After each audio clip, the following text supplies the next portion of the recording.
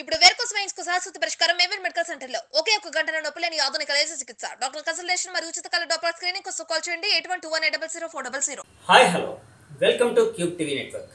నా పేరు జగదీష్. నా షో జర్నీ విత్ జగదీష్కి స్వాగతం.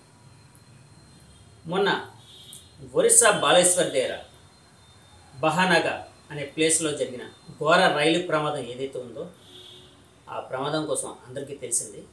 ఆ ఘోర రైలు ప్రమాదంలో ఆల్మోస్ట్ 275 మెంబర్స్ ప్రజలు చనిపోయారని చెప్తూ ఉన్నారండి. అధికారికంగా అయితే కొన్ని వందల మంది, అంటే 1000 మంది అన్నారు మొదట్లోని, తర్వాత దాన్ని 800 సంథింగ్ ఏదో చెప్తూ ఉన్నారు. అంతమందికి క్షతగాత్రులు అయ్యారు ఇట్లా అని చెప్తూ ఉన్నారండి.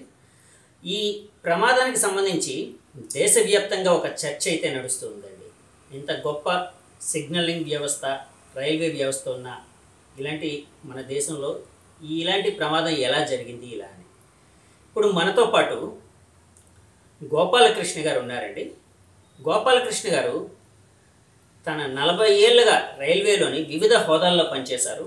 స్టేషన్ మాస్టర్గా జీవితాన్ని ప్రారంభించి తర్వాత రకరకాల స్థాయిల్లో ఆయన పనిచేశారు. ఆయన ఏ స్థాయిలో పనిచేశారు ఏంటో ఆయన ద్వారా తెలుసుకుందాం. అలాగే ఈ ప్రమాదం మీద ఆయన అభిప్రాయం, లేకపోతే railway loco pilot, railway driver అనమాట, సో అతని జీవితం ఎలా ఉంటుంది ఏంటి, ఇలాంటి కొన్ని విషయాలు ఆయన ద్వారా తెలుసుకునే ప్రయత్నం అయితే చేద్దామండి. సార్ నమస్తే అండి, బాగున్నారు సార్? నమస్తే సార్. సార్ యాక్చువల్గా మొన్న జరిగిన రైలు ప్రమాదం అంటే మాలాంటి వాళ్ళకి, అంటే అందరికీ, ప్రజలందరికీ, మనతో ఉన్న ప్రతి ఒక్కరూ స్పందిస్తారు, అయ్యో ఇలా జరగకూడదని అనుకుని ఉంటారు. కానీ ఇంతమంది జరిగడం, ఇది ఇలాంటి దుర్ఘటన రైల్వే చరిత్రలో ఇంతకుముందు ఏదైనా ఉందా అండి? అంతకుముందు కూడా కొన్ని దుర్ఘటనలు ఇలా జరిగాయండి. జరిగాయి, అక్కడ కూడా క్షతగాత్రులు ఎక్కువ మంది అయ్యారు. కానీ ఈసారి జరిగిన దుర్ఘటనలో ఏంటంటే 3 ట్రైన్స్ ఒకేసారి, దీనివల్ల డెత్ టోల్ కొంచెం ఎక్కువ పెరిగిందండి. ఇంజూర్డ్ కూడా పరిస్థితి చాలా ఎక్కువ మంది అయ్యారు. అంటే ఇలాంటి కేసు అంతకుముందు యూపీలో కూడా ఒకసారి జరిగిందండి, కొన్ని సంవత్సరాల క్రితం. సంవత్సరం చెప్పలేము, జరిగింది జరగలేదని కాదు. ఎందుకంటే ఎక్కువ డెత్ టోల్ అయిన కేసులు కూడా అయ్యాయి. అరీను, తిరుచినాపల్లి దగ్గర అరీనులో ఒక ట్రైనే కావేరీ నదిలోకి వెళ్ళిపోయింది పూర్తిగా. కావేరీ నదిలోకి ట్రైన్ పూర్తిగా వెళ్ళిపోయింది. అందులో ఉన్న అందరూ సంస్థ ఇదైపోయాయి. అలాగే ఇటు నార్త్ లో కూడా ఇంకో సంస్థ పూర్తయితే ఎక్కడ ఒక దగ్గర ట్రైన్ కూడా ఇంకా అందులో కూడా చాలా మంది 700 మంది పైన చనిపోయారు. ఇలాంటి దుర్ఘటనలు చాలా మంది జరిగాయి. కానీ ఇప్పుడు మన బాలేశ్వరం దగ్గర జరిగిన దుర్ఘటన మటుకు కొంచెం చిన్నది, కారణం చిన్నదైనా సరే మేజర్ దుర్ఘటన అండి అది. ఎందుకంటే సిగ్నల్ వ్యవస్థ, సిగ్నల్ టెలికమ్యూనికేషన్ వ్యవస్థలో చిన్న పొరపాటు జరగడం వల్ల అది యాక్సిడెంట్ జరిగిందండి. అది మానవ తప్పిదమో లేకపోతే ఇంకా టెక్నికల్ ఫాల్ట్ మనం ఎవరో చెప్పలేము. ఎందుకంటే ప్రస్తుతం అది ఇన్వెస్టిగేషన్ ఉందండి. అలాగే మనం ఎక్కువగా చెప్పడం కూడా బాగోదు. అది ప్రస్తుతం ఏంటంటే signal failure, electronic interlocking signal failure అని చెప్తున్నారు. సిగ్నల్స్ మెయిన్ లైన్కి ఇచ్చారు, డ్రైవర్ 130 స్పీడ్లో ఎంటర్ అయ్యాడండి. కానీ లూప్ లైన్లో బండి అది point actually loop line set అయ్యిందట, signals మటుకు మెయిన్ లైన్కి వచ్చాయి. దాని నుంచి ఏంటంటే బండి కోరమండల్ మెయిన్ లైన్ బదులు లూప్ లైన్ దూరింది. దానివల్ల ఏంటంటే డ్రైవర్ 130 కిలోమీటర్ స్పీడ్ కంట్రోల్ చేయలేకపోతూ దగ్గరికి వచ్చిన తర్వాత ఆ మిషాప్ జరిగిందండి. దానివల్ల ఇది దుర్ఘటన జరిగింది. సార్ ఇప్పుడు చాలామంది అదే దేశవ్యాప్తంగా చర్చ అయితే నడుస్తుంది, అంటే పేపర్లో కూడా చూస్తున్నాం, మా టీవీలో కూడా చూస్తున్నాం. సిగ్నలింగ్ వ్యవస్థ ఏదైతే ఉందో అందులో ఉండే తప్పిదం వలన అట్లా జరిగిందని అందరూ అంటున్నారు. మీరు అన్నట్టు అది మానవ తప్పిదం అని, టెక్నికల్ ఫాల్ట్ ఏది అనేది సిబిఐ ఎంక్వైరీ కూడా వేశారు కాబట్టి అందులో తేలుతుంది కారణం. కానీ అసలు అంటే ఒక రైల్వే పైలట్ జీవితం కానీ లేకపోతే సిగ్నల్ వ్యవస్థ కానీ ఎట్లా ఉంటుందండి? అంటే మామూలుగా మేము ట్రైన్లో జర్నీ చేస్తుంటాం, కానీ అది ఏ విధంగా ప్రయాణిస్తుంది, ఏ విధంగా అక్కడ అనుసంధానం, డిపార్ట్మెంట్స్ మధ్య అనుసంధానం ఎలా ఉంటుంది? ఒక ట్రైన్ డ్రైవర్, లోకో పైలట్ ఎవరైతే ఉంటారో ఎంతమంది ఉంటారు ఆ బోగీల్లోని, ఇలాంటి విషయాలు మాకు తెలియవు సామాన్య జనానికి. సో ఇలాంటి విషయాలు కొంచెం మాకు చెప్పగలరా అండి? డ్రైవర్ యాక్చువల్లీ ఇంజిన్లో 2 ఉంటారండి. ఒక లోకో పైలట్, మెయిన్ పైలట్, చాలా అనుభవం ఉన్న వ్యక్తి ఉంటాడు. సూపర్ ఫాస్ట్ ట్రైన్స్, మెయిన్స్కి, పెద్ద పెద్ద వందే భారత్ ట్రైన్స్కి బాగా అనుభవం ఉన్న డ్రైవర్స్నే పెడతారండి. అంటే ఒక టికెట్స్ మినిమం 20-25 ఇయర్స్ సర్వీస్ ఉన్న డ్రైవర్స్కే వాళ్ళు పెడతారు. దాని పక్కన ఒక అసిస్టెంట్ పైలట్, లోకో పైలట్ ఇంకొక ఉంటారండి. అతనికి అసిస్టెంట్ ఆల్వేస్ అసిస్టెంట్ చేస్తుంటారు. ప్రతి అడుగడుగును అతను అలర్ట్ చేస్తుంటారు డ్రైవర్ని. డ్రైవర్ బండి ఎక్కిన తర్వాత అండి వాళ్ళు చాలా అలర్ట్గా ఉంటారు. ఎందుకంటే కొన్ని వేల జీవితాలు వాళ్ళ మీద ఆధారపడి ఉంటాయి. వాళ్ళు ఏమాత్రం అప్రమత్తంగా లేకపోయినా సరే డిజాస్టర్ జరిగే అవకాశం వచ్చితే వాళ్ళు చాలా అలర్ట్గా ఉంటారండి. బండి స్టార్ట్ అయ్యే కాడ నుంచి వాళ్ళ కంప్లీట్ సిగ్నల్ వ్యవస్థ మీద వాళ్ళు దృష్టి ఉంటారు. లేదంటే అడుగడుగున వాళ్ళు పాస్ అయినప్పుడు ఎల్సీ గేట్స్ క్లోజ్ అయ్యాయి లేదా, సిగ్నల్స్ ఎలా ఉన్నాయి, సిగ్నల్ ఆస్పెక్ట్ ఏంటి, రెడ్ ఎల్లో గ్రీనా, దాన్ని బట్టి వాళ్ళ స్పీడ్ పెరుగుతుంటారండి. వాళ్ళ స్పీడ్ కంట్రోల్ చేసుకోవడం వాళ్ళకి ఇచ్చిన డివిజనల్ కాషన్ ఆర్డర్స్ ఉంటాయి వాళ్ళ దగ్గర. వాటి స్పీడ్ కూడా మెయింటైన్ చేయాలి. వాళ్ళు ఎక్కడెక్కడ వర్క్ అవుతున్న ట్రాక్ మీద వాటికి 30 కిలోమీటర్స్ 50 కిలోమీటర్స్ అలా రిస్ట్రిక్షన్స్ ఉంటాయి. వాటిని మెయింటైన్ చేస్తూ ఈ ట్రైన్ వాళ్ళకి స్పీడ్ మెయింటైన్ చేస్తూ రైట్ టైం వెళ్ళాలి. అది బాధ్యత, రైలు డ్రైవర్ మీద ఆ బాధ్యత ఉంటుంది. అతను సేఫ్ డ్రైవింగే కాదు, టైంకి తీసుకెళ్ళాలి, పంక్చువాలిటీ మెయింటైన్ చేయాలి. అతని బాధ్యత అంత దీనిగా ఉంటుంది. దానివల్ల ఆ దారిలో అతనికి అసిస్టెంట్ పైలట్ ఉంటాడు కదా బ్యాక్, అతను డైరెక్ట్గా అతనికి అడ్వైజ్ చేస్తుంటాడు. సిగ్నలింగ్ సిస్టమ్ మధ్య దారిలో ఏం అవాంతరాలను అతను ముందు డ్రైవర్ చెప్తాడు.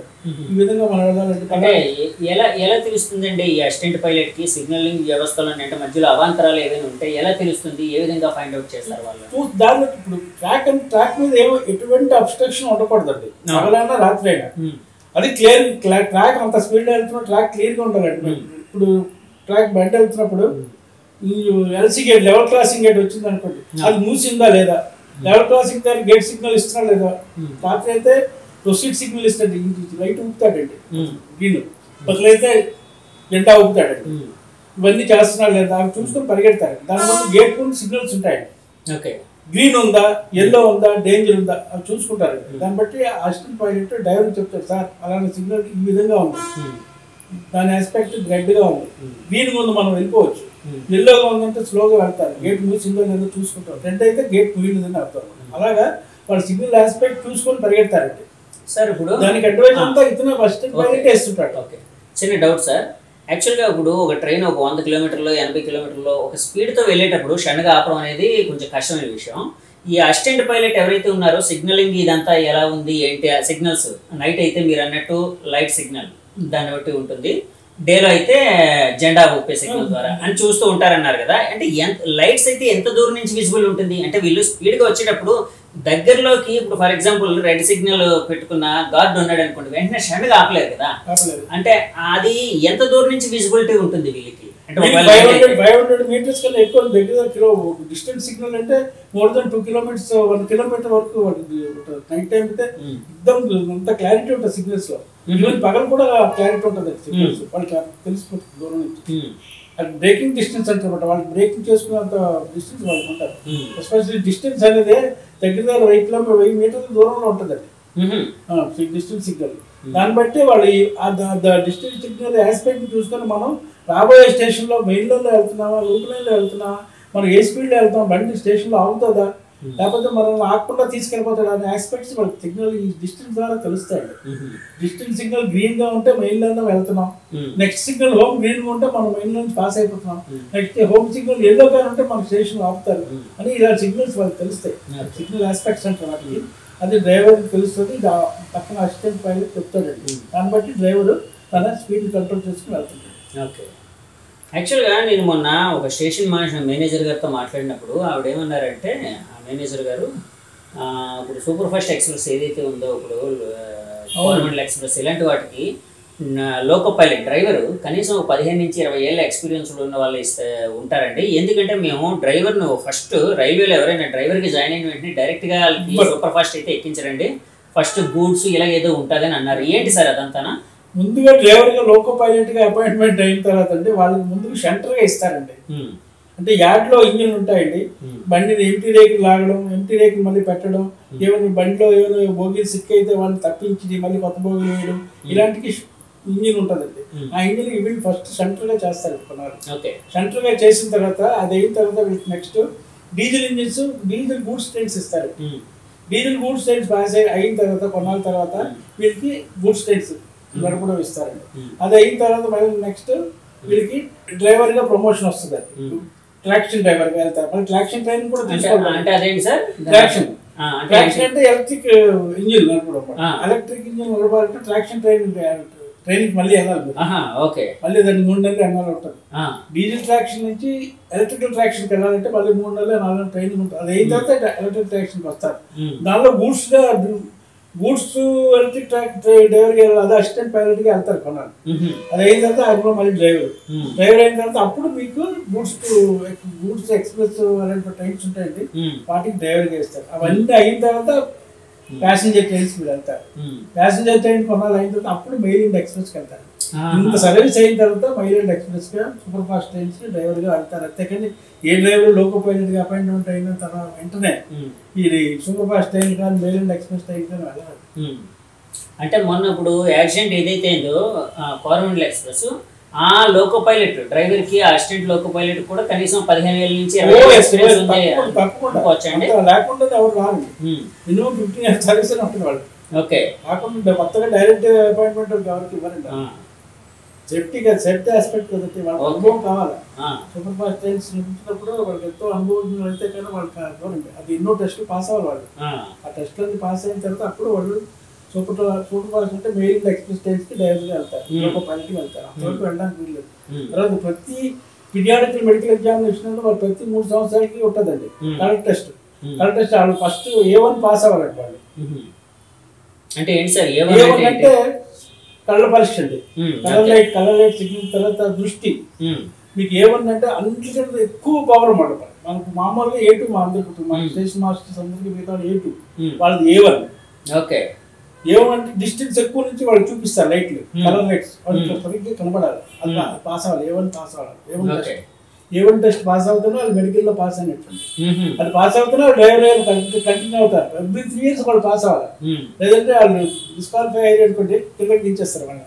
ఓకే, చూసండి A1 కానీ అవ్వకపోతే డ్రైవర్ నుంచి కింద ఇంకో పోస్ట్కి తీసుకు సేఫ్టీ లేదు. వాళ్ళు అడుగడుగునా పరీక్షలు అవుతూనే ఉంటాయి. ఓకే సార్, నేను చాలాసార్లు వింటూ అంటే మొన్న ఇష్యూ మీద రకరకాల వార్తలు అయితే వింటూ ఉన్నాను. అంటే ఒకసారి ఇంటర్లాకింగ్ అనేది ఉంటుంది. ఇంటర్లాకింగ్ పడిపోయిన తర్వాత అది అన్లాక్ చేయడం కుదరదు. ఒకసారి అన్లాక్ అయిన తర్వాత దాన్ని ఒకసారి లాక్ పడిపోయిన తర్వాత అన్లాక్ చేయడం కుదరదు. ఇట్లాగానే వింటూ ఉన్నాను. అంటే ఏంటి సార్ అది? ఒక్కసారి నాకు కొంచెం ఎక్స్ప్లెయిన్ చేయగలరా సిగ్నలింగ్ దానికోసం? ఇంటర్లాకింగ్ అనేది చాలా వ్యవస్థ అండి. స్టాండర్డ్ 1, స్టాండర్డ్ 2, స్టాండర్డ్ 3 అని ఉంటాయి ఇంటర్లాకింగ్. అందులో అన్నిటికంటే స్టాండర్డ్, అందులో ఫస్ట్ రూడిమెంటరీ ఇంటర్లాకింగ్ వచ్చింది. తర్వాత అండి రూడిమెంటరీ ముందు రూడిమెంటరీ ఇంటర్లాకింగ్ అనమాట. అందులో ఏంటంటే కీ సిస్టమ్, కీల ఆపరేషన్ చేసుకుంటారు అనమాట మాన్యువల్లీ. తర్వాత స్టాండర్డ్ 1 వచ్చింది, స్టాండర్డ్ 1 లాకింగ్. తర్వాత స్టాండర్డ్ 2. ఇప్పుడు అన్ని స్టాండర్డ్ 3 ఇంటర్లాకింగ్ లోనే నడుస్తాయి. స్టాండర్డ్ 3 ఇంటర్లాకింగ్ ఫుల్లీ ఎలక్ట్రానిక్ అనమాట, డిజిటల్ ఇంటర్లాకింగ్. మొత్తం లాకింగ్ అయిన తర్వాత మనుషులు మాన్యువల్ ఏ లాకింగ్ అవుతుంది, అంతా ఎలక్ట్రానిక్ లాకింగ్. ఒకసారి లాకింగ్ అయిన తర్వాత ఎవరు తీయలేదు, మళ్ళీ ఎలక్ట్రానిక్ వీళ్ళే మళ్ళీ అన్లాక్ చేయాలి. అంత పటిష్టంగా ఉంటుంది అది ఇంటర్లాకింగ్. స్టాండర్డ్ 3 ఇంటర్లాకింగ్ ఇప్పుడు అన్ని ఎక్కడ ఏ వ్యవస్థ స్టాండర్డ్ 3 ఇంటర్లాకింగ్.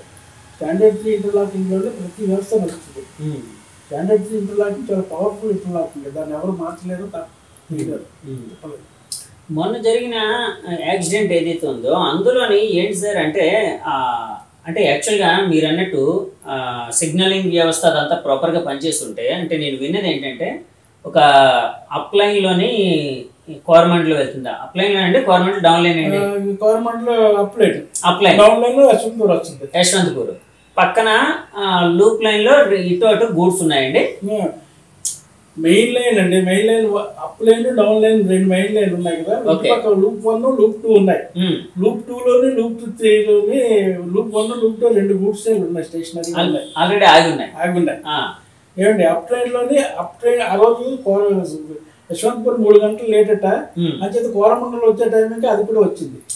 రెండు అన్న దురదృష్టవశాత్తు ఏంటంటే రెండు ఒకేసారి రావడం. కోరమండల్ ఎంటర్ అయింది. ఎంటర్ అయ్యి అన్ఫార్చునేట్ గా అది లూప్ లోకి వెళ్ళిపోయింది. ఆగిన బండి మీదకే వెళ్ళిపోవడం వల్ల దాని బోగీలు డిరైల్ అయ్యి క్యాప్సైజ్ అయ్యి పక్కన ఉన్న డౌన్ లైన్ మీద పడిపోయాయి. అంటే ఆ స్పీడ్ గా వెళ్ళి గుద్దడం వల్ల పక్కన నుండే పడిపోయి క్యాప్సైజ్ అయిపోయాయి. డిరైల్ అయితే క్యాప్సైజ్ ఆ స్పీడ్ కి. అదే టైంలో యశ్వంతపూర్ రావడం వల్ల ఈ పడిపోయిన బోగీలు అది బ్యాక్ చేసింది. దానివల్ల మల్టీ యాక్సిడెంట్ అయింది. అంటే సార్ ఇప్పుడు అంటే అది యాక్చువల్గా మామూలుగా ఈ లాకింగ్ సిస్టమ్ ఏదైతే ఉందో అంటే సిగ్నలింగ్ వ్యవస్థ అది ఏదో తప్పు ఏదో జరిగిందని అంటూ ఉన్నారు. అది ఏ విధంగా జరిగింది ఇప్పుడు వరకు ఫైండ్ అవుట్ చేయలేదు. ఎవరు బాధ్యులో ఇప్పుడు వరకు ఇంకా ఏమీ గుర్తించలేదు. అంటే మనకి తెలిసినంత వరకు అయితే సమాచారం ఉన్నంత వరకు. కానీ మెయిన్ లైన్ లో వెళ్ళే ట్రైన్ సడన్ గా లూప్ లైన్ లోకి వెళ్ళడానికి అంటే ఏంటి సార్ అది అర్థం కాలేదు. మెయిన్ లైన్ అంటే పాయింట్ ఇప్పుడు చూడండి, పాయింట్ ప్రతి ఈ లైన్ కి ఒక టాప్ పాయింట్స్ ఉంటాయి.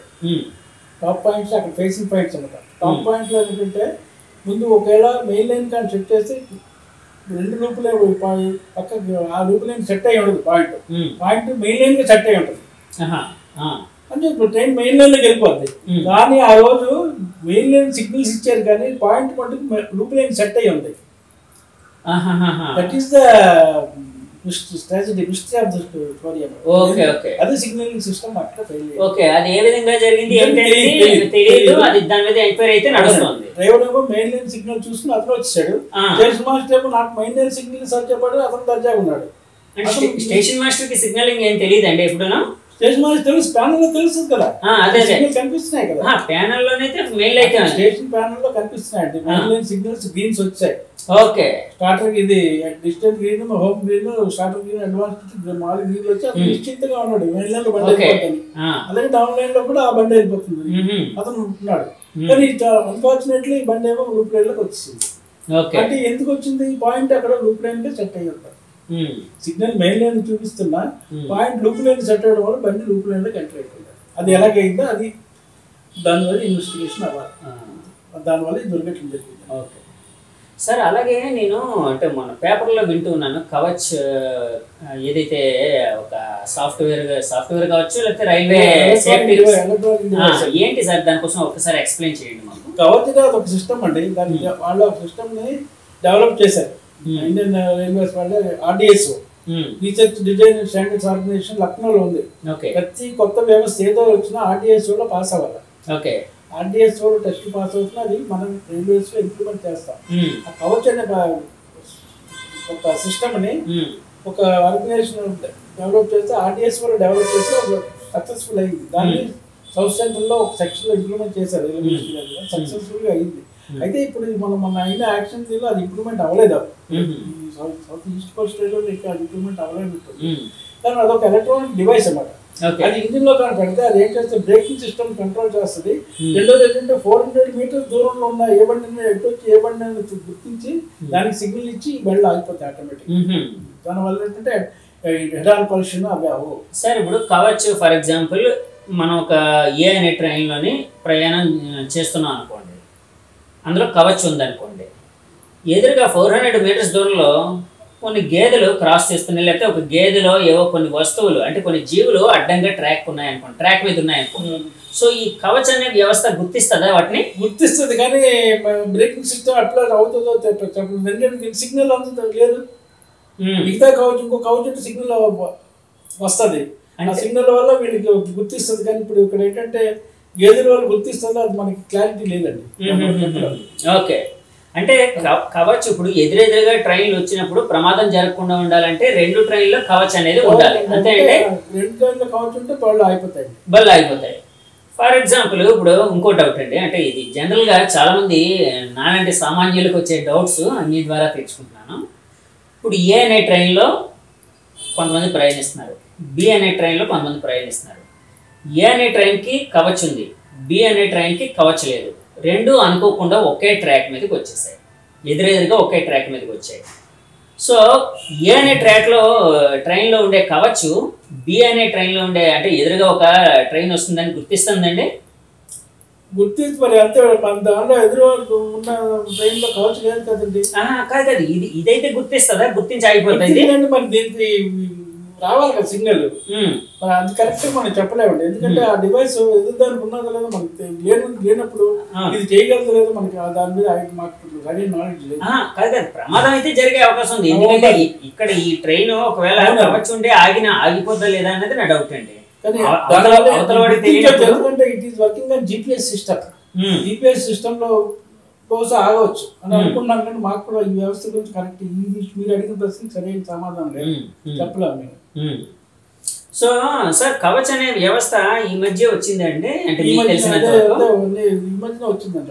మన సౌత్ సెంట్రల్ రైల్వేలో ప్రస్తుతం ఉన్న రైల్వే మినిస్టర్ గారు సక్సెస్ఫుల్ ఇంప్లిమెంట్ చేశారు. అది 3 ప్రైవేట్ ఫర్మ్స్ కి ఇచ్చారు కాంట్రాక్ట్. అవన్నీ తయారవుతున్నాయంటే అవి అయిన తర్వాత ఇండియన్ రైల్వేస్ ఇంప్లిమెంట్ చేయడానికి వాళ్ళు ప్లాన్ చేసి మార్చి కల్లా కొన్ని ట్రైన్స్లో ఇంపార్టెంట్ ట్రంక్ రూట్స్లో ఇంప్లిమెంట్ చేయడానికి రెడీగా ఉన్నారు. అది అయితే మనకు కొంచెం ఇలాంటి యాక్సిడెంట్లు అన్నీ తగ్గుతాయి. సార్ ఇప్పుడు మొన్న కోరమండల్ ఎక్స్ప్రెస్ దుర్ఘటన ఏదైతే జరిగిందో అది డబుల్ ట్రే లైనే కదండి? డబుల్ లైన్ కదా? డబుల్ మెయిన్ లైన్ అండి, main line Howrah Madras main line. అది double track, double line working లో బళ్ళు పరిగెడిపోతే అలాగే డబుల్ లైన్ వర్కింగ్. ఇది ఓకే, డబుల్ లైన్ ట్రాక్. అది అంటే ఇప్పుడు డబుల్ లైన్లోని ట్రాఫికింగ్ ఎక్కువ ఉంటుంది, అంటే ఎక్కువ ట్రైన్స్ పరిగెడుతుంటాయి, సింగిల్ లైన్లో అయితే తక్కువ పరిగెడుతుంటాయి అని వింటూ ఉంటానండి. ఏంటి సార్ డబుల్ లైన్ వర్క్ ఏ విధంగా ఉంటుంది ఒకసారి నాకు చెప్పండి. డబుల్ లైన్లో అంటే at a time up and down trains లో పరిగెడతాయండి బళ్ళు. సింగిల్ లైన్ లో అలా పరిగెట్ట ఒక ట్రాక్ ఉంటుంది, అందులో ఒక బండి వస్తే ఒక బండి వెళ్ళాలి. అది ఒక బండి ఒక స్టేషన్కి వచ్చిన తర్వాత రెండో బండి వెళ్తుంది ఏమంటే, లేకపోతే ఆ బళ్ళు మిగతా బళ్ళు ప్రతి స్టేషన్ ఆపితే ఈ బండి తిన్నంగా వెళ్ళిపోద్ది. కానీ డబుల్ లైన్ అలా కాదు, రెండు బళ్ళు ఒకేసారి ఎట్ ఏ టైం పరిగెడతాయి. ఎందుకంటే మెయిన్ లైన్లో హౌరా మెడ్రాస్ ట్రంక్ రూట్లోని, ఇది మెయిన్ రూట్లోని ట్రంక్ రూట్ కాదు మెయిన్ లైన్లో మీకు డెన్సిటీ ఆఫ్ ట్రాఫిక్ ఎక్కువ. అంటే ఎవ్రీ 10 minutesకి ఐదర్ ఒక సూపర్ ఫాస్ట్ ట్రైన్, ఒక మెయిల్, ఒక ఎక్స్ప్రెస్, లేకపోతే ఒక goods train, fast goods train పరిగెడుతూనే ఉంటాయి. అక్కడ కానీ ట్రాక్ రిపేర్స్ కానీ సిగ్నల్ రిపేర్స్ కానీ ఏమైనా చేయాలంటే వాళ్ళు బ్లాక్స్ అడుగుతారు. ఇంజనీరింగ్ డిపార్ట్మెంటు, సిగ్నల్ డిపార్ట్మెంటు వాళ్ళు, లేకపోతే ట్రాక్షన్ మీద ఓహెచ్కి ఏమైనా ప్రాబ్లమ్స్ ఉందనుకోండి, మీద ఓహెచ్ ట్రాక్షన్ వాళ్ళు బ్లాక్స్ అడుగుతారు. ఆ బ్లాక్స్ అక్కడ ఇవ్వడానికి అవ్వదు. వాళ్ళు 1 గంట 2 గంటలు అడుగుతారు, అడిగితే వీళ్ళు ఇవ్వరు. ఒక అరగంట 30 నిమిషాల కన్నా ఎక్కువ ఇవ్వలేరు, ఎందుకంటే బళ్ళు ఆగిపోతాయి. అంచేత ఆ వ్యవస్థ అక్కడ ఏంటంటే చాలా ప్రతి నిమిషం కూడా వాళ్ళకి వెరీ క్యాలిక్యులేటివ్ అన్నమాట. ప్రతి నిమిషం కూడా వాళ్ళకి చాలా లెక్కలోకి వస్తుంది, అందుకే బళ్ళు అయిపోతాయి. బళ్ళు మెయిన్ లైన్ కదండి, మెయిన్ లైన్లో ప్రతి 10 minutesకి ఒక బండి పరిగెడుతూనే ఉంటుంది అలాగా. అంచేత మీకు ఇప్పుడు ఈ దుర్ఘటన జరగడానికి కూడా కారణం అదే టైంలో 2 బళ్ళు వచ్చాయి చూసారా మీరు? అది లేట్ అవడం వల్ల చూసారా, ఒకేసారి పాస్ అయింది. యశ్వంతపూర్ బండి ముందు వెళ్ళిపోయి ఉంటే ఈ దుర్ఘటన ఇంత జరగకపోను కదా, ఇంత తీవ్రత ఉండేది కాదు. అదనమాట. అది దాంతోపాటు అక్కడ గూడ్స్ కూడా అందులో ఉండడం, ఇది మెయిన్ లైన్ నుంచి లూప్ లైన్లోకి వెళ్ళడం, అది కూడా అంతే కదండి, అది కూడా ఒక కారణం కదండి. ఇప్పుడు ప్రతి చిన్న స్టేషన్లోనే లూప్ లైన్లో గూడ్స్ ట్రైన్స్, ప్యాసింజర్ ట్రైన్స్ ఉంచుతారండి. ఉంచి సూపర్ ఫాస్ట్ ట్రైన్స్ మెయిన్ లైన్లో పాస్ చేస్తారు. అది ఎక్కడైనా కామన్ అది. అలా అలా చేయకపోతే సూపర్ ఫాస్ట్ ట్రైన్స్ పరిగెట్టలేవు. ప్యాసింజర్స్ కానీ ప్యాసింజర్ ట్రైన్స్ కానీ గూడ్స్ ట్రైన్స్ కానీ లూప్ లైన్లో పెట్టాలా, లూప్ లైన్లో పెట్టి మెయిన్ లైన్లో పాస్ చేస్తుంటారు. అది వ్యవస్థ. ఇక్కడ ఏంటంటే జరగడం జరిగింది, ఇలాగా జరుగుతుందని ఎవరు ఊహించలేదు కదా, జరిగింది. అంటే ఎవరు జరగాలని కోరుకోరు కూడా వ్యవస్థ. ఆ రోజు ఎందుకో అది టెక్నికల్ ఫాల్ట్ వల్ల దేనివల్ల అది అయిపోయింది, లూప్ లైన్లోకి ఎంటర్ అయిపోయింది బండి. డ్రైవర్ కూడా కొంచెం ముందుగా చూసుంటే అప్రమత్తం, అప్పటికే దగ్గరికి వచ్చాడు 130 స్పీడ్లో కంట్రోల్ చేయలేకపోయాడు బండిని. అతనికి సార్ మామూలుగా అంటే మీ అనుభవంలో చెప్పండి, యాక్చువల్గా అంటే సిగ్నల్ వ్యవస్థ అలా జరగకూడదు, అనుకోకుండా జరిగింది, ఏ తప్పిదం అనేది యాక్చువల్గా ఎంక్వైరీ అయితే నడుస్తూ ఉంది. అంటే మెయిన్ లైన్ది కాస్త లూప్ లైన్లోకి రావడం అనేది, లూప్ లైన్ మీద గూడ్స్ అనేదాన్ని ఆపించారు. అంటే ఇది వెళ్ళిన తర్వాత క్లియరెన్స్ ఇచ్చి దాన్ని పంపిద్దామని. డ్రైవర్ దగ్గరికి వచ్చిన తర్వాత అది ఐడెంటిఫై చేయగలిగాడని అనుకుంటున్నారా మీరు? ఐడెంటిఫై చేశారు దగ్గరికి వచ్చిన తర్వాత వచ్చింది, అది తెలిసిపోయింది మన ట్రైన్ లూప్ లైన్లో తిరిగిపోయిందని. లూప్ లైన్ అప్పుడైతే తిరిగిందో పాయింట్ శబ్దం తెలిసిపోద్దండి. పాయింట్స్ మీద బండి పాస్ అయినప్పుడు తెలిసిపోతుంది డ్రైవర్కి మనం లూప్ లైన్లో వచ్చేస్తున్నామని. అప్పుడు అతను ఏం చేయగలడు, బ్రేక్ వేయగలడు, అంతకన్నా స్పీడ్ తగ్గించలేడు కదా. అప్పటికే ఇట్ ఈస్ టూ లేట్. అప్పటికే అది డాష్ ఇచ్చింది వ్యాగన్కి, అక్కడ ఉన్న లోడ్ వ్యాగన్కి గుద్దేసింది అనమాట. గుద్దేసిన తర్వాత ఇంపాక్ట్ వల్ల ఇంజిన్ మీదకి వెళ్ళిపోయి ఉంటుంది ఆ స్పీడ్లో. వెనక బోగీలని ఒకదాని ఒకటి ఇది అయిపోయింది. సార్ ఇప్పుడు యాక్చువల్గా పాత సినిమాల్లో చూసేవాడిని నేను, అంటే ఒక లివర్ లాంటిది ఉండేది, అంటే పట్టాలు అడ్జస్ట్మెంట్, పట్టాల పక్కన ఇంకో కొన్ని అంటే లోపల ఒక పట్టాలు ఉండేవి, అంటే ట్రాక్ని అడ్జస్ట్మెంట్ అవ్వడం, అది ఇలా లివర్ లాగ్గానే ఈ ట్రాక్ అడ్జస్ట్ అవ్వడం, ఇలాంటివన్నీ జరిగేవి, ఇలాంటిది ఉండేదండి. ఇప్పుడు అలాంటి వ్యవస్థ ఉందా అండి? ఓన్లీ స్టేషన్లో సైడింగ్స్లో ఉంటుందండి, కట్ పాయింట్ ఉంటుంది. ఆ కట్ పాయింట్ దగ్గర సంటింగ్ చేసినప్పుడు యార్డ్లో ఏమైనా సిక్ వెహికల్స్ ఏమైనా కొయ్యాలనుకున్నప్పుడు మనం సైడింగ్లో పెట్టవలసి వచ్చినప్పుడు ఆ బోగిల్ని అక్కడ కట్ పాయింట్ ఉంటుంది, దానికి చిన్న హ్యాండ్ లివర్ ఉంటుంది, హ్యాండ్ పాయింట్, అది ఒక్కటే ఆపరేట్ చేస్తారు, అది ఒకటే యార్డ్లో ఉంటుంది. కానీ ముందులాగా ఎండ క్యాబిన్స్ అంటే లివర్ ఆపరేషన్ అన్నమాట. సిగ్నల్ ఇవ్వాలంటే అటు పాయింట్లు ఇటు పాయింట్లు సెట్ చేయడం, సిగ్నల్స్ ఇవ్వడం, అవన్నీ లివర్స్ మీద జరిగేవి. వాటి క్యాబిన్లో ఉండేవి, దానికి ఒక క్యాబిన్ మ్యాన్ ఉండేవారు. ఇప్పుడు ఆ వ్యవస్థ లేదు, ఆ వ్యవస్థను తీసేసి మ్యాన్ పవర్ని తగ్గించారు. అంటే ఒక క్యాబిన్లో ఒక 6 ఉంటారు, షిఫ్ట్కి ఒకరు, మొత్తం 3 ఉంటారు, దానికి ఒక రెస్ట్ ఎవరు ఎల్ఆర్కి అయితే మొత్తం ఇటు ఒక 4, అటు ఒక 4, మొత్తం 8 ఉంటారు. ఆ 8 వీళ్ళు ఇప్పుడు తీసేశారు. తీసి ఒక్క మనిషి ఒక్క స్టేషన్ మాస్టర్ ఒక్కడే దాన్ని ఆపరేట్ చేస్తారు. అంటే ఈజీ అయిపోయిందండి. ఈజీ అయిపోయింది. ఎలాగా ఎండ్ క్యాబిన్లు తీసి స్టేషన్లో మానిటర్ పెట్టారు. సేమ్ టీవీ లాగా మానిటర్, పెద్ద మానిటర్ పెట్టి అందులో స్టేషన్ డయాగ్రామ్ లైన్లు అన్నీ వస్తాయి, సిగ్నల్స్ అన్నీ అందులో వస్తాయి. దానికి ఒక మోర్స్ ఉంటుంది. మోర్స్ మీద ఆపరేట్ చేస్తారు స్టేషన్ మాస్టర్. మెయిన్ లైన్లో బండి వెళ్ళాలంటే మెయిన్ లైన్ ఆపరేట్ చేస్తారు. లూప్ లైన్లో బండి తీయాలంటే లూప్ లైన్ ఒక చిన్న మోర్స్ మీద బళ్ళు పాస్ చేస్తారు. అది ఒక్క మనిషి వాళ్ళు అయిపోతుంది. ఇక్కడ 12 మంది హ్యూమన్ పవర్ సేవ్ అయిపోయింది కదండి. దాన్ని VDU అంటారు, visual display units. Okay. VDU ఇప్పుడు అన్ని స్టేషన్లో మీరు మెయిన్ లైన్లో వెళ్తే VDUs ఉంటాయి స్టేషన్లో. VDU ప్లస్ ప్యానల్, అదే టీవీ మానిటర్ ఉంటుంది, అందులో ప్యానల్ ఉంటుంది. ఎన్ని లైన్లు ఉన్నాయి, ఎన్ని సిగ్నల్స్ అన్ని స్టేషన్ మాస్టర్ కనిపిస్తుంది అన్నమాట. ఆయన మెయిన్ లైన్లో బండి కోరమండల్ పాస్ చేయాలంటే మెయిన్ లైన్ సిగ్నల్స్ వేస్తాడు. అట్నుంచి డౌన్ లైన్లో ఆ బండి పాస్ దాని సిగ్నల్ వేస్తాడు, కూర్చుంటాడు ఆయన. మరి క్యాబిన్ వర్క్తో వాళ్ళతో ఎవరితో మాట్లాడడం ఏముండదు. పక్కన LC gates, level crossing gates ఉంటాయి. అవి ఆ గేట్ మ్యాన్తో మాట్లాడతాడు. అరే బాబు బండి వస్తుంది, మూసారా లేదా, గేట్ మూసారా లేదా, వేస్తాం సార్ అంటే ఇతనికి సిగ్నల్ వస్తుంది, ప్యానల్లో తెలుస్తుంది గేట్ వేసినట్టు. వెంటనే సిగ్నల్స్ వేస్తాడు. ఇది మోర్స్ ద్వారా అయిపోతాయి. ఈ రిమోట్ ఏమంటారు దీన్ని, మోర్సే కదా. అవునండి, రిమోట్ అయిపోతారు. దీని మీద ట్రైన్ ఆపరేషన్స్ ఒక single man. So the work is become so easy. అంటే ఒకేసారి ముగ్గురు చేయవలసిన పని ఒక్క స్టేషన్ మాస్టర్ చేసేస్తాడు ఈ పని అంతా. మీరు కూడా స్టేషన్ మాస్టర్గా ఫస్ట్ జాబ్ అనుకుంటా కదండి. అపాయింట్మెంట్ నేను సదరన్ రైల్లో మైసూర్లో చేశాను 10 సంవత్సరాలు. అక్కడ నుంచి ఇక్కడికి వచ్చానంటే సౌత్ ఈస్ట్ రైల్లోకి వచ్చాను. అది ఈస్ట్ కోస్ట్ రైల్వే అయింది, అక్కడ చేశాను. KK లైన్లో మొత్తం 12 సంవత్సరాలు చేసి విశాఖపట్నం వచ్చాను. విశాఖపట్నంలో స్టేషన్ సూపరింటెండెంట్కి చేశాను. తర్వాత స్టేషన్ మేనేజర్ చేసి చీఫ్ DTIగా చేశానండి. చీఫ్ DTI అంటే ఈ యాక్సిడెంట్లు అయినప్పుడు ఇలాంటివన్నీ చూసుకోవాలి మేమే. అంటే ఏంటండి, యాక్సిడెంట్ అయిన వెంటనే మీరు స్పందిస్తారా? ఆపరేటింగ్ తరఫు నుంచి మేము వెళ్తా ఉంటాయి. అలాగే లోకో నుంచి వాళ్ళు లోకో ఇన్స్పెక్టర్స్ వెళ్తారు, ఇంజనీరింగ్ డిపార్ట్మెంట్ నుంచి PW ఇన్స్పెక్టర్స్ వెళ్తారు. అలాగే అన్ని డిపార్ట్మెంట్స్ అన్ని తాలూకు సూపర్వైజర్స్ వెళ్తారు, సబార్డినేట్స్. వాళ్ళతో వాళ్ళ బాసులు అందరూ మాతో పాటు వస్తారు. ఫస్ట్ రిలీఫ్ ట్రైన్ వెళ్ళిపోద్ది. ఎక్కడ యాక్సిడెంట్ అయినా 15 నిమిషాల్లో రిలీఫ్ ట్రైన్ వెళ్ళిపోవాలా సైట్కి. 15 ఇప్పుడు ఎక్కడైనా యాక్సిడెంట్ అయింది అనుకోండి, విశాఖపట్నం స్టేషన్లో రిలీఫ్ ట్రైన్ ఉంటుంది. ఏమండి, సైరన్ కొడతారు. సైరన్ కొట్టిన వెంటనే 15 నిమిషాలు అందరూ ఆఫీసర్స్ అందరూ రెడీ అయిపోవాలా. రేపు స్టేషన్కి వచ్చేసా బండి ఎక్కిపోవాలి. 15 నిమిషాలు లోపల బయలుదేరి వెళ్ళిపోవాలి స్టేషన్. అంటే స్టార్ట్ అయిపోవాలి ఇక్కడ, వెళ్ళిపోవాలన్నమాట. అది రిలీఫ్ ట్రైన్ తలకి. వెళ్ళిపోయి ఏం చేస్తారు సార్? అక్కడ వెళ్ళిన తర్వాత ఫస్ట్ వీళ్ళు చూస్తారండి. డాక్టర్ కూడా వెళ్తారు. రిలీఫ్ ట్రైన్లో మెడికల్ వ్యాన్ కూడా ఉంటుంది అందులో. రిలీఫ్ ట్రైన్లోనే 120 టన్ క్రేన్ ఉంటుంది. 120 టన్ బోగిలను అదే ఎత్తుంది, ఇంజిన్ కూడా అదే ఎత్తేస్తుంది, క్రేన్ ఉంటుంది. అంటే అక్కడ ఇరుక్కుపోయి ఆ ప్రమాదంలో తీవ్రతకు గురైన దేన్నైనా అది తీస్తుంది. బోగిలు అన్నిటి 120 టన్ క్రేన్ తీసి పక్క పడేస్తుంది. ఈ మనుషులు, చచ్చిపోయిన మనుషులు, బతికిన మనుషులు అందరిని తీసిన తర్వాత బోగిలు ఖాళీ అయిన తర్వాత ట్రాక్ క్లియర్ చేయాలి కదా. ట్రాక్ క్లియర్ చేయడానికి ఏం చేస్తుంది అంటే ఈ క్రేన్ వెళ్ళి ముందు వీళ్ళందరూ వెళ్ళిన క్రేన్ ఎలా పంపాలి, అక్కడికి దారి ఉండాలి కదా క్రేన్ వెళ్ళడానికి. ఈ రిలీఫ్ ట్రైన్ పక్కన పెట్టి మళ్ళీ క్రేన్ తీసుకెళ్తారు. ఒక్కటి తీసుకెళ్ళి బయట పెట్టేస్తారు, పక్కన యువతలో పడేస్తారు. అలాగే ట్రాక్ క్లియర్ అవుతుంది. ట్రాక్ క్లియర్ అయిన తర్వాత ముందు ట్రాక్ ఫిట్ ఇస్తారు. ట్రాక్ ఫిట్ ఇచ్చిన తర్వాత మీద OHC ఫిట్ ఇస్తారు, ట్రాక్షన్ ఫిట్ ఇస్తారు. ముందు ట్రాక్ ఫిట్ ఇవ్వాలి. ట్రాక్లో బండి పరిగెట్టినట్లు PW సర్టిఫై చేస్తారు. ట్రాక్ బళ్ళు పరిగెట్టడానికి రెడీగా ఉంది ట్రాక్ అని. అది కొన్ని గంటలు పడుతుంది. ఏమంటే ఈ లోపుగా రిలీఫ్ ట్రైన్ డాక్టర్లు వాళ్ళందరూ ఉంటారు కదా, వాళ్ళందరూ ఈ పేషెంట్స్ని వాళ్ళందరినీ హాస్పిటల్కి తీసుకెళ్ళడం, అంబులెన్స్ అప్పటికే ఎన్నో వచ్చేస్తాయి. ఎన్ని రిలీఫ్ ట్రైన్స్ ఉన్నాయి అటు నుంచి ఇటు నుంచి వచ్చేస్తాయి. తర్వాత స్టేట్ గవర్నమెంట్ పోలీస్ వ్యవస్థ, వాళ్ళ డాక్టర్లు పక్కన ఉన్న హాస్పిటల్స్ ఉండి అక్కడ అందరూ వస్తారు. స్థానికులు వచ్చి అందరూ ఇక్కడ సమిష్టిగా చేస్తారన్నమాట. చేసిన రిలీఫ్ ఆపరేషన్స్ అవుతాయి. సార్, అంటే రిలీఫ్ ట్రైన్లోని ఎన్ని బోగీలు ఉంటాయి ఏంటండి? రిలీఫ్ ట్రైన్లో మొత్తం 120 క్రేన్ ఉంటుందండి. ఒక ఆక్సిలరీ మెడికల్ వ్యాన్ ఉంటుందండి. అందులో మందులు ఉంటాయి, ఎమర్జెన్సీ మందులు ఉంటాయి. ఆపరేషన్ థియేటర్ చిన్నది ఉంటుంది, అన్నీ ఉంటాయి. అందులో డాక్టర్లు ఉంటారు.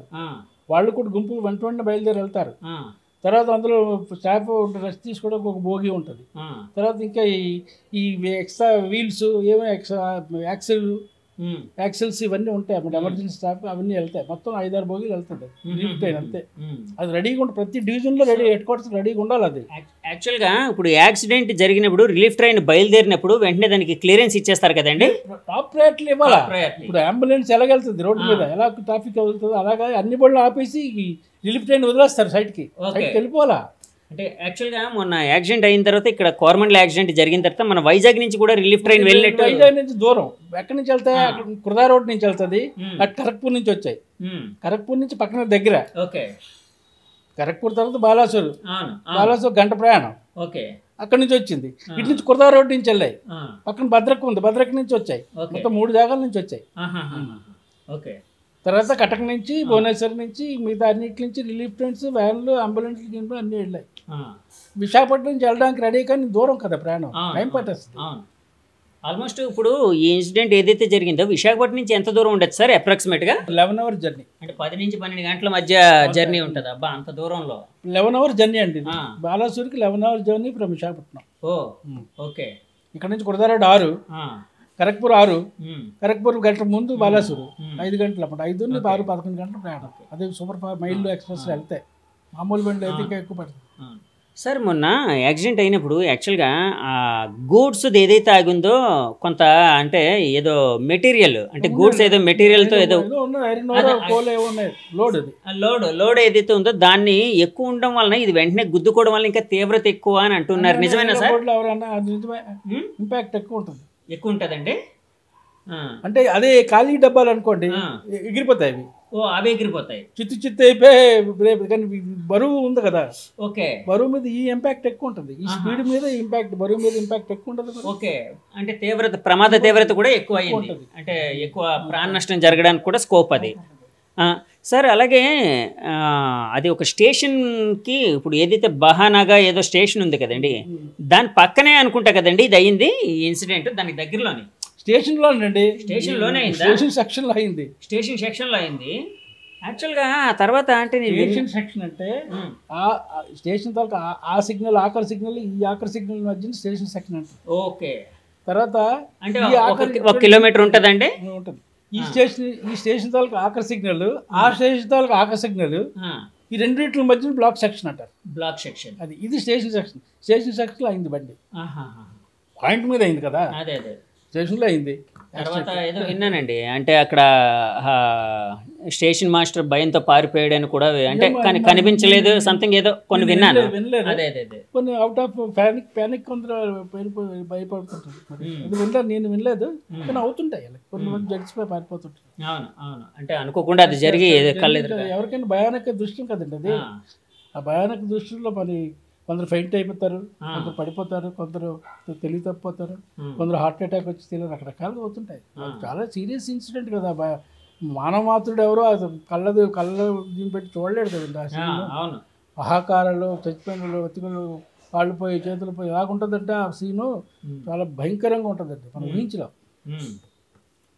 మీ సర్వీస్లో ఏమైనా ఇలాంటి ఇన్సిడెంట్లు దుర్ఘటనలు జరగలేదు? బోల్డ్ చూశాను, మేము వెళ్ళాం, కానీ నా సర్వీస్లో అవ్వలేదు. ఓకే. మీరు పనిచేసే సెక్షన్లో ఎక్కడ అవ్వలేదు? దేవుడి దయ వల్ల అది అవ్వలేదు. కానీ ఇలాంటి ఇప్పుడు దుర్ఘటనలు జరిగినప్పుడు వేరే సెక్షన్లో జరిగినా కూడా మీరు వెళ్ళాల్సి వస్తుందండి? వెళ్ళాలి, స్పాట్కి వెళ్ళాలి. రేపు మన బండిలో ఉన్నా, మన బండిలో సురక్షితంగా ఉన్నా, నేను ఒక అఫీషియల్ అనుకోండి, నేను వెళ్ళి స్పాట్లో సాయం చేయాలి వాళ్ళకి, అందరికి ఇన్ఫర్మేషన్ ఇవ్వాలి. నా బాధ్యత అది. అంతేగాని నాకెందుకు పని లేదని వండుకోకూడదు. సపోజ్ నేను సర్వీస్లో ఉన్నాను అనుకోండి, ఇంకా నేను సెలవులోనో దేని మీద వెళ్తున్నాను, అయ్యింది యాక్సిడెంట్, నాకు ఏటి అవ్వలేదు, అప్పుడు మనం కూడా రంగంలో దిగి వాళ్ళకి సహాయం చేయాలి. మనం ఏటేటి చేయగలుగుతాం, మిగతా మన రూట్లో అలాగే అక్కడ కూడా వాళ్ళకి సహాయం చేయాలి. నేను పలానా అంటే వెళ్తున్నాను బండిలో, నేను దిగాను, మీకు ఈ విధంగా సాయం చేస్తున్నాడు, డ్రైవర్లు అందరికీ మనం సాయం చేయాలి. అది మీ బాధ్యతతో పాటు మానవతా దృక్పథం కూడా కదా. మానవతా దృక్పథం కానీ బాధ్యత అది. ఎందుకంటే సార్ ఈ మధ్య నేను చదివాను, కోరమండల్ ట్రైన్ యాక్సిడెంట్ ఏదైతే అయినప్పుడు చుట్టుపక్కల ఉండే ఆ ఊరి ప్రజలు లేకపోతే యువత అందరూ వచ్చి చాలా సహాయం చేశారు ఒక మానవతా దృక్పథంతో. రక్తదానం చేశారంటే వాళ్ళు, వేల మంది లైన్ కట్టి రాత్రంతా నిలబడి, అది ఎంత నిజంగా చాలా గొప్ప విషయం కదండి. అంటే యువత అంటే మనం ఏదో అనుకుంటూ ఉంటాం, సెల్ ఫోన్లకి ఎడిక్ట్ అయ్యారు ఇలాగని అనుకుంటాం, కానీ ఒక ప్రమాదం వచ్చినప్పుడు వాళ్ళు మానవతా దృక్పథంతో వచ్చి ఒక అంటే రక్తదానం చేయడం కోసం ఒక క్యూర్లో ఉండడం. రిమోట్ విలేజ్ లో ఒక చిన్న పల్లెటూరు అది. ఆ పల్లెటూరు నుంచి వచ్చి ఆ రాత్రి అప్పుడు వచ్చి వాళ్ళు ఆ రోజు అంతా హాస్పిటల్లో ఉండి రక్తదానం చేసినట్టు చాలా నిజంగా ఆ యువతకు కానీ అక్కడ ఉండే ప్రజలకు కానీ హ్యాట్స్ ఆఫ్ చెప్పాలండి మనం, నిజంగా హ్యాట్స్ ఆఫ్ చెప్పాలి సార్. మన క్యూబ్ టీవీ ద్వారా వాళ్ళకి నిజంగా hats off. Mahanagar Bazar people sir. అలాగే పెద్ద మనుషుల వ్యక్తులు వాళ్ళందరూ సార్. అలాగే ఇప్పుడు ఇంతమంది దుర్మరణం పాలయ్యారు ఇక్కడ. యాక్చువల్గా పైలట్ అంటే ఆయన సేఫ్గా ఉన్నారా ఏంటి సార్? అంటే నాకైతే తెలియదు, మీకైనా ఇన్ఫర్మేషన్ ఏదైనా ఉందండి? విన్నాం, లైవ్గానే ఉన్నారు. కొన్ని యాక్సిడెంట్లు చచ్చిపోతుంటారు డ్రైవర్స్.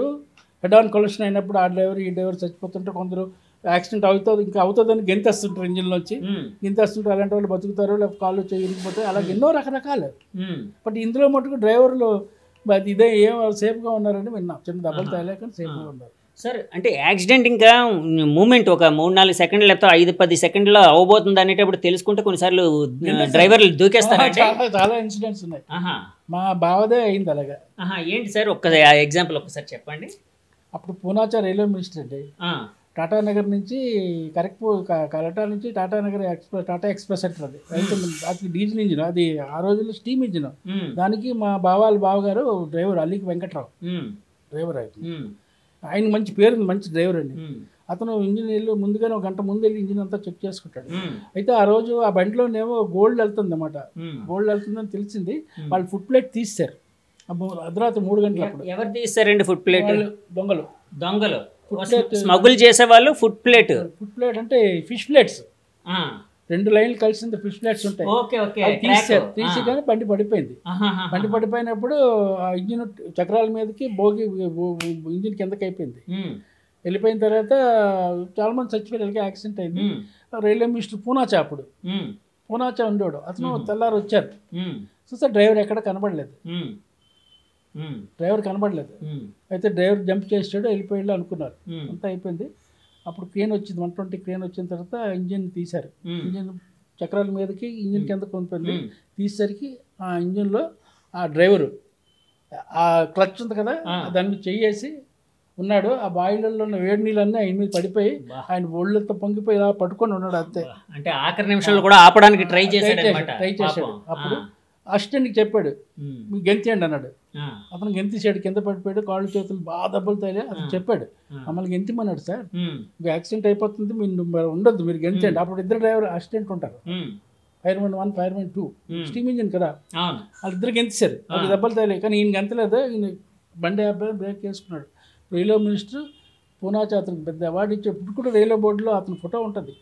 పల్లె వెంకట్రావు అని గోల్డ్ మిసెస్కి ఆవిడకి ఏం రాదు. అప్పుడు ఆవిడకి ఢిల్లీ తీసుకెళ్లి గోల్డ్ మెడల్ ఇచ్చారు. ఆవిడకి ఏం పేరండి? అల్లి వెంకట్రావు. అల్లిక వెంకట్రావు. అబ్బా, వాళ్ళ అబ్బాయి ఇక్కడే ఉంటాడు. అతనికి కూడా స్టేషన్ మాస్టర్ ఉద్యోగం ఇచ్చారు. తర్వాత అతనికి 17-18 సంవత్సరాలు వచ్చిన తర్వాత 4 సంవత్సరాల తర్వాత ఇచ్చారు. బ్యారీకి ఇస్తానంటే వద్దాల్సింది. చిన్నపిల్ల ఆడపిల్ల. అతను మొన్న రిటైర్ అయిపోయాడు. వాళ్ళ అబ్బాయి మన చచ్చిపోయాడు. అల్లిపురం ఉంటాడు అతను, అల్లికి రామారావు వాళ్ళ అబ్బాయి. అంటే నిజంగా అంత కమిటెడ్గా అంత అంటే డెడికేటెడ్గా ఉన్న డ్రైవర్స్ ఉంటారండి. రేట్ అంటున్నారు. దీనికి ఎవరో ఇచ్చేసారు. వాళ్ళకి బాధ్యత ఉంటుంది. డ్రైవర్స్ కూడా వాళ్ళు వదిలేరు అంత దీనిగా. రాష్ట్రం మూమెంట్ వరకు వాళ్ళు పోరాడతారు. వీళ్ళు డిఫెన్స్లో అలాగే వేరే పోరాటం చేస్తారు, వీళ్ళు డ్రైవర్స్ ఉంటారు. అలాగే బండిని ఆపుదామని ట్రై చేస్తారు వాళ్ళు. మరి అంటే నిజంగా అంటే ఆ విధంగా ఉంటుంది. ఇంత దుర్భరంగా అంటే చాలా కష్టతరమైన జీవితం అనమాట. అంటే అనుకుంటారంటే డ్రైవర్స్ చాలా వాళ్ళు దినదిన పోరాటం వాళ్ళది. లైఫ్ అండ్ డెత్ వాళ్ళ ఉద్యోగం. ఎందుకంటే ఎప్పుడు ఏటవుతుందో చెప్పలేమండి. వాళ్ళది ఏ తప్పు ఉండదు. వాళ్ళు తప్పు లేకపోయినా వాళ్ళు బలైపోతారు. ఒకళ్ళు చేసిన దేనికి ఎవరు తప్పుకి. అంటే ఒక సిగ్నలింగ్ వ్యవస్థలో లోపం కావచ్చు, అంటే అది జీపీఎస్ ద్వారా కావచ్చు, జీపీఎస్ కావచ్చు, ఇంకోటి కావచ్చు, కానీ ట్రాక్ పోయినా వాళ్ళే బలైపోతారు. ఇంజిన్ లో ఫాల్ట్ ఉన్నా వాళ్ళే బలైపోతారు. సిగ్నల్ వ్యవస్థ పోయినా బలైపోతారు. ఇంకెవరు ఏదో తప్పు చేసినా వాళ్ళు బలైపోతారు. వాళ్ళ ఉద్యోగం అలాంటి పాపం. Thank you sir, thank you very much అండి. వ్యూవర్స్ చూసారు కదండి. యాక్చువల్గా అంటే ఒక రైల్వే లోకో పైలట్ జీవితం అనేది ఎలా ఉంటుంది, వాళ్ళ అంటే ఎక్స్పీరియన్స్ బట్టి ఒక సూపర్ ఫాస్ట్ ట్రైన్కి వెళ్ళడానికి ఎంత టైం పడుతుంది ఏంటి అంటే, మొన్న యాక్సిడెంట్ కోరమండల్ యాక్సిడెంట్ జరిగిన విషయంలో ఎలాంటి పొరపాటు జరిగి ఉండొచ్చు, ఇలాంటి విషయాలన్నీ మనతో పాటు గోపాల కృష్ణ గారు పంచుకున్నారండి. సో అంటే మా క్యూబ్ టీవీ ద్వారా ఎవరైతే అందులో మరణించారో వాళ్ళందరికీ ప్రగాఢ సంతాపం తెలియజేస్తున్నామండి. అలాగే క్షతగాత్రులు ఎవరైతే ఉన్నారో వాళ్ళకి మానసిక ధైర్యం కానీ ప్రసాదించాలని దేవుణ్ణి ప్రార్థిస్తున్నాం. సో ఇలాంటి రైల్వే వ్యవస్థ, ఇలాంటి దుర్ఘటనలు ఇంకెప్పుడు జీవితంలో జరగకూడదు, మేము జీవితంలో ఎప్పుడు చూడకూడదు, ఎవరి జీవితంలో జరగకూడదని మేము మనస్ఫూర్తిగా ఆకాంక్షిస్తూ అందరూ బాగుండాలి, అందులో మేము ఉండాలి. సర్వే జన సుఖినో భవంతు. Signing off me Jagadish from journey with Jagadish. By by.